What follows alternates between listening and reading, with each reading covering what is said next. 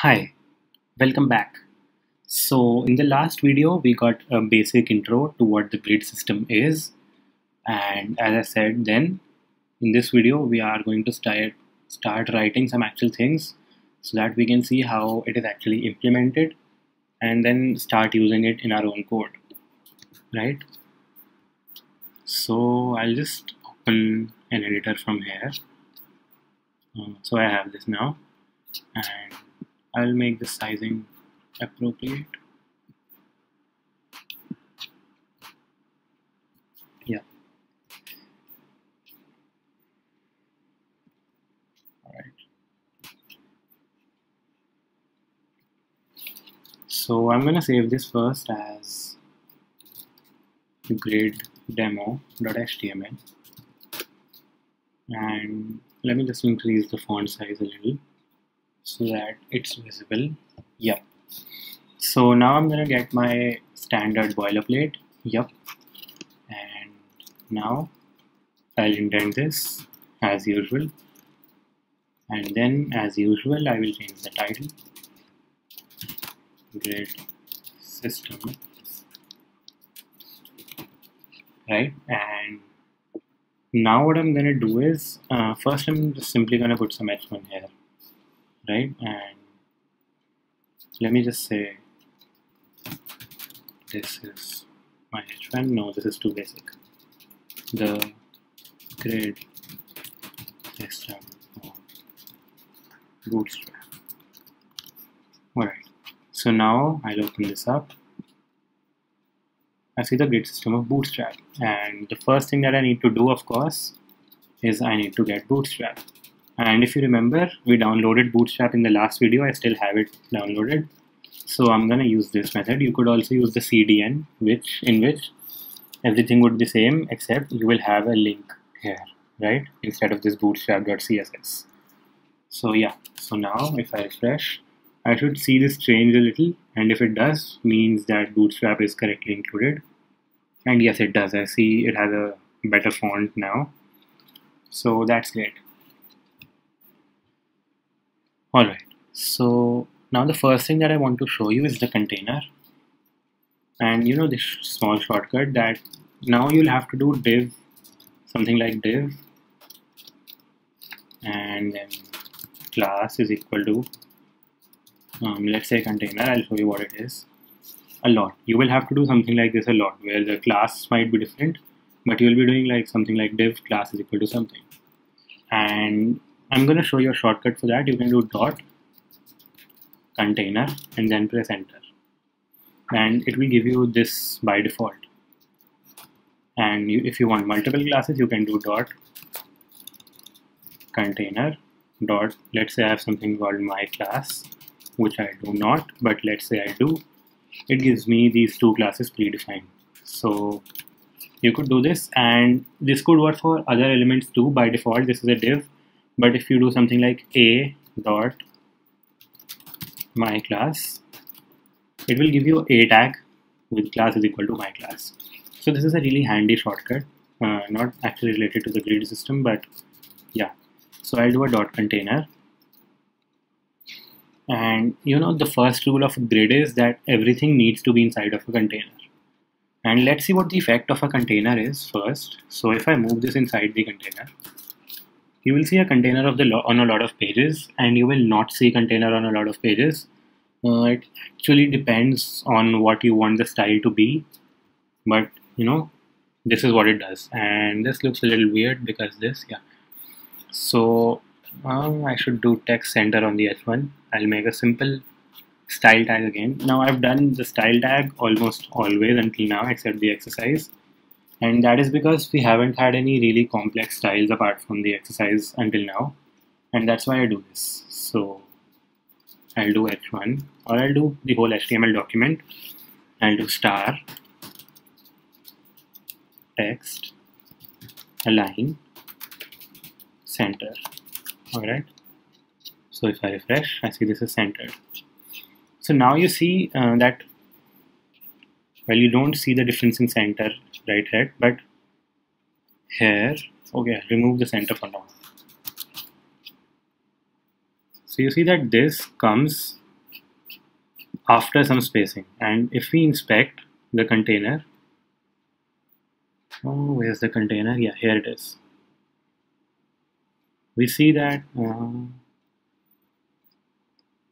you're right.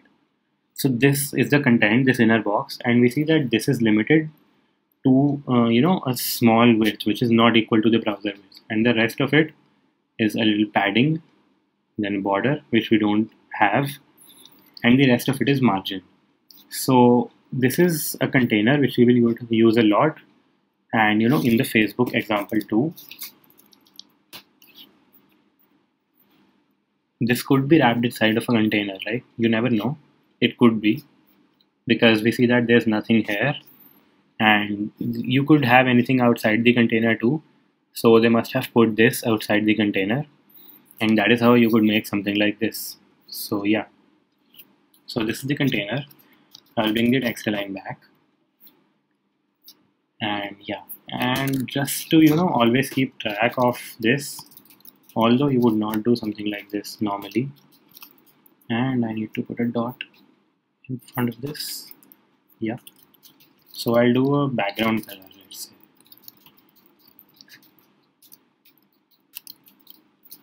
And again, my favorite background, F7, F7, F7.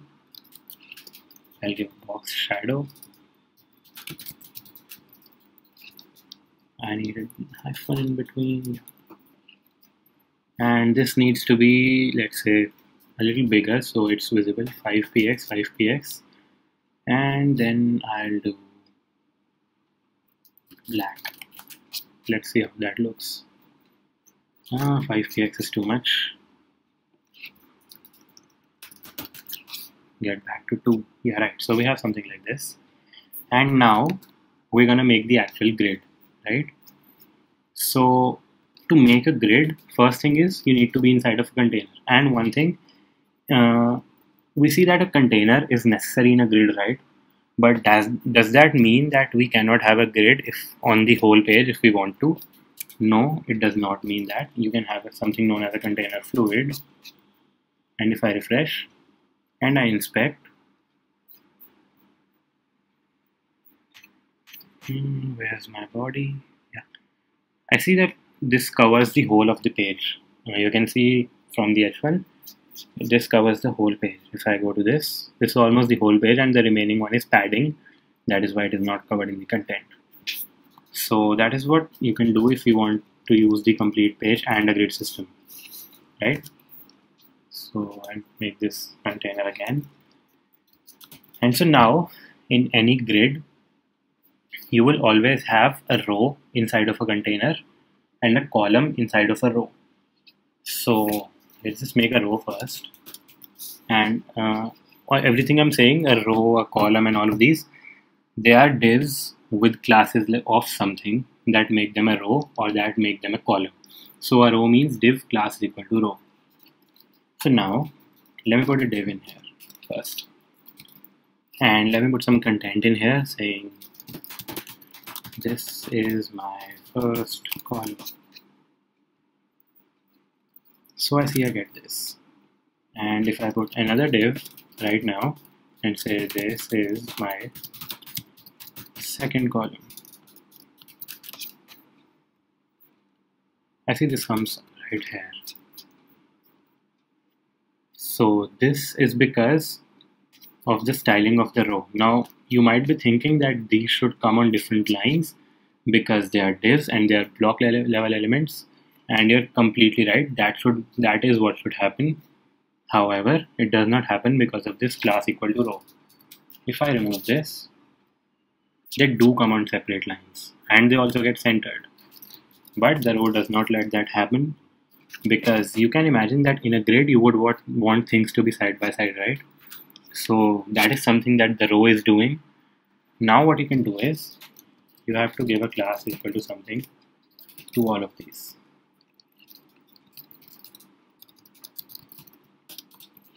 So in any column, you will have a standard structure of the class. You will have COL dash. You will always have this whenever you're making a column. This actually represents that this is a column. And now the next thing you will have is either the breakpoint, we'll see that later, but first we're going to see column dash 2, or let's say, so okay, so about the number. So what the row does is it divides this whole horizontal space available to it, which is this amount of space in the container and the whole page in container fluid. It is divided into 12, let's say 12 units. So what you can do in a container is, in a row is, you can give some separate amount of units to all the columns. Like you could give 6 units to this column and 6 units to this column. And then what will happen is that they will take up exactly half of the available space at all times. No matter what happens, how small this window becomes or how big this window becomes, it will not matter because they will always take half of the space. And why is that? Because they have been given 6 units each out of the 12. So whenever you're making a grid, you would normally just, make a split of your units among all your columns and make it a total of 12. That is all that you need. So here, let me do column 6. Or let me do, I'll do 6 first. And if I refresh, I see they get half the space, and I inspect this right now. Let me see.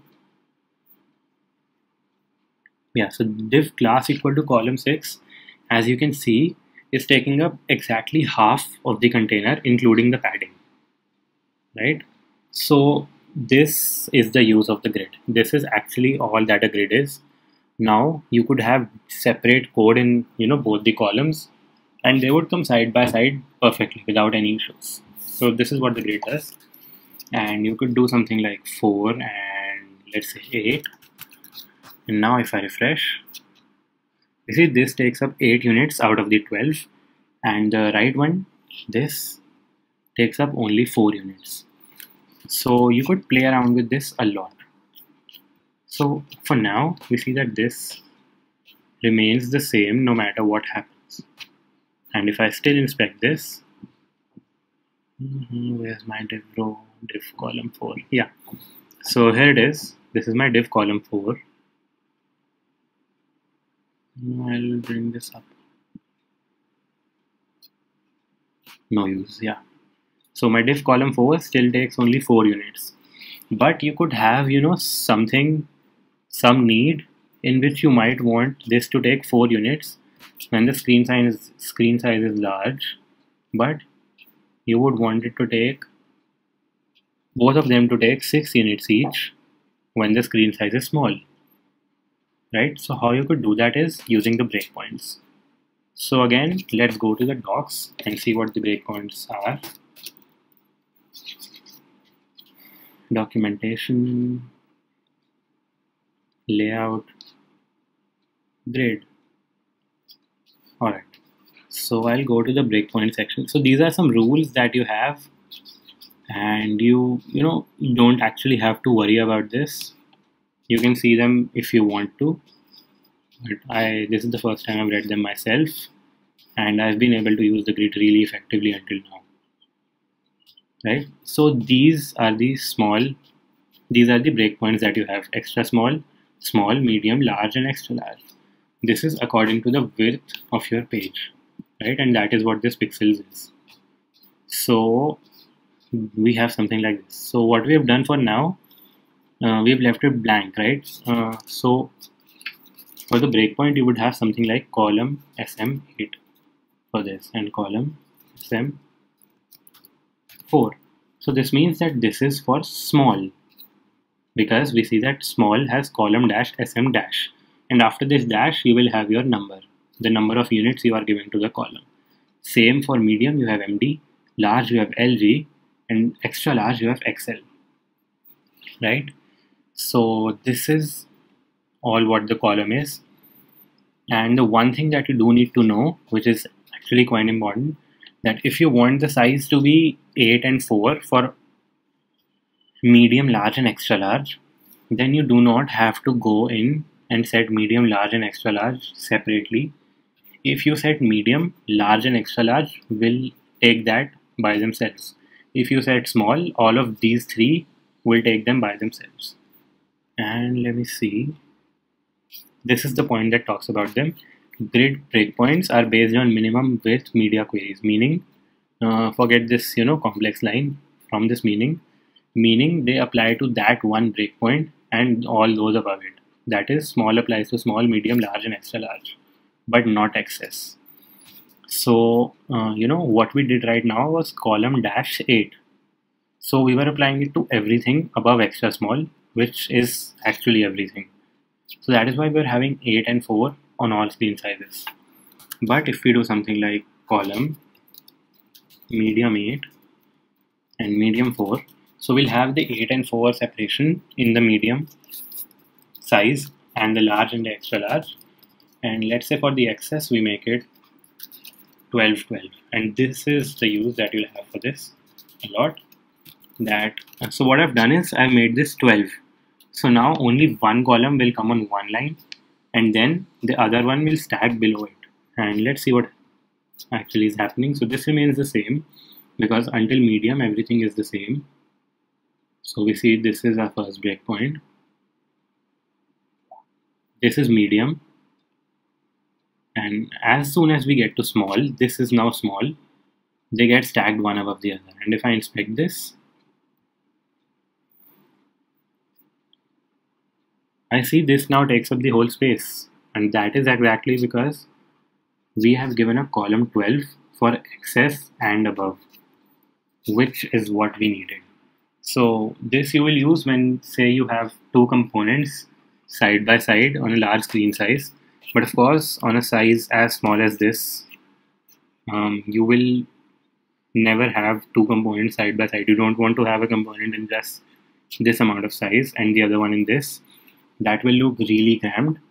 So what you will do is you will make it some ratio when it is large and medium, and as soon as you get to small you will stack them above each other by using this column 12. So this is what you'll do a lot. Just an example, we will use this a lot in other things too. So yeah, so this was what I was talking about with the grid system. This is all that the grid system has.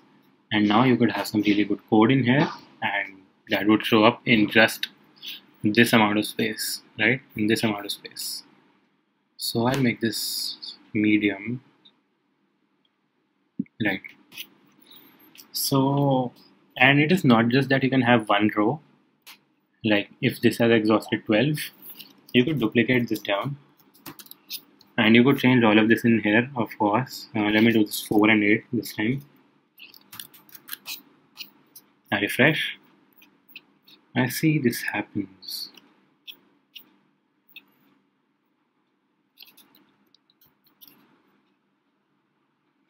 Oh, I've put this outside the container. That's the problem.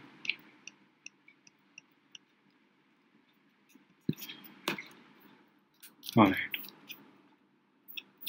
So I see that in the large, this takes up 8 units, this takes up 4 units.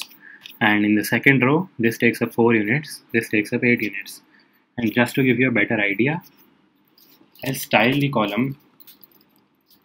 I have medium, right? Yeah, 8, to have a background color of some different kind. Let's say dark goldenrod. Let's try that out. So we see this is one column and this is other. And in the second row, this is one column and this is the other column. So now if I keep bringing this down, down, down, down, down, I now see that they get stacked above each other, and that is because these two are stacked because of this, and these two are stacked because of this. And in the end, you have a very nice looking thing here. So that is what you could do with the grid system. That is all. And we'll see a lot of applications for this from the next video, right? We'll try to make some really good projects with this too. So that's all for this one. I'll see you later.